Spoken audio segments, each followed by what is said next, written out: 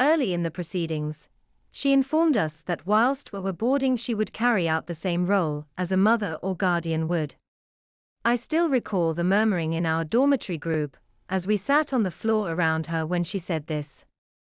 No doubt some, unlike me, had experience of parental discipline.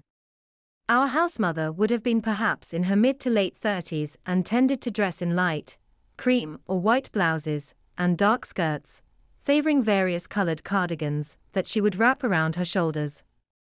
The girls soon noticed that she wore a wedding ring, so it was assumed her husband was perhaps connected in some way with the school.